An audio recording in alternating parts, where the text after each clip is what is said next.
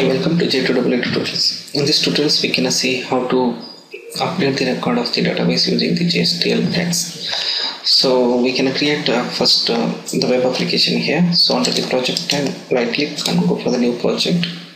And in the Java web application, go for the web application. And the name of the web application is supposed to be JSTL update. I'll go with. So click on next and next. And finish it. Alright, so I will be created with the JSTL update web application here and presented with the index.jsp. So I'll delete these comments which is not necessary here, and then I can go with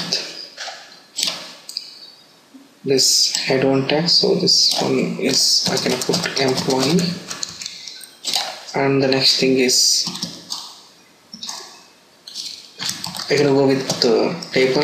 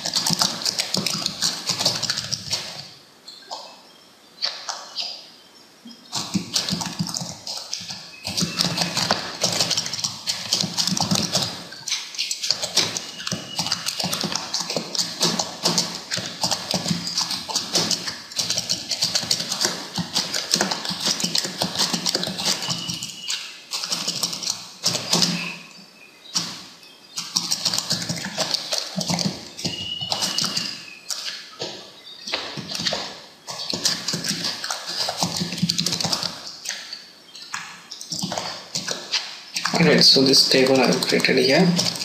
So after this, I can go with JSTL update web application, right click and properties. So here under this project properties, I can go with libraries to add the library, so which is called JSTL 1.2, which is required to work with JSTL tags, and MySQL connector, which is required to connect to the MySQL database. Click on OK. So that will be uploaded to our libraries, which is called JSTL 1.2 on the MySQL connector.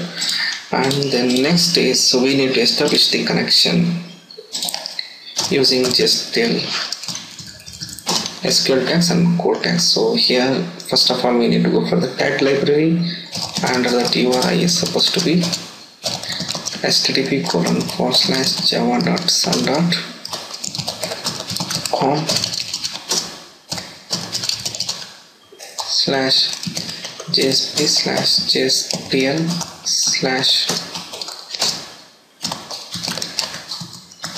and prefix is supposed to be C. Next thing is again a tab library.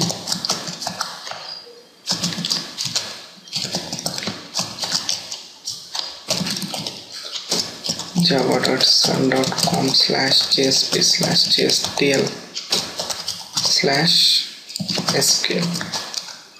Prefix is SQL. So after this, we can go for SQL database connection. Set data source variable is supposed to be dbcon, and data source, not the data source. Have to go for the driver equals to com.mysql.jdbc.driver, and we can go for the URL equals to jdbc://localhost/name of the database is simple, and user is root, and password is 123. So this is the complete of SQL set data source, which will establish the connection to the database which was given over here, that is called simple. And the next thing is Need to go for sequence set, that is variable is supposed to be id and value is supposed to be, so I'm going for not variable, sal equals to value equals to 30,000 and close of the set. And the next thing is SQL update. I need the SQL update. I can go for the data source, so which is called dbcon, and I can go for the variable count, and in the update I can go for update emp set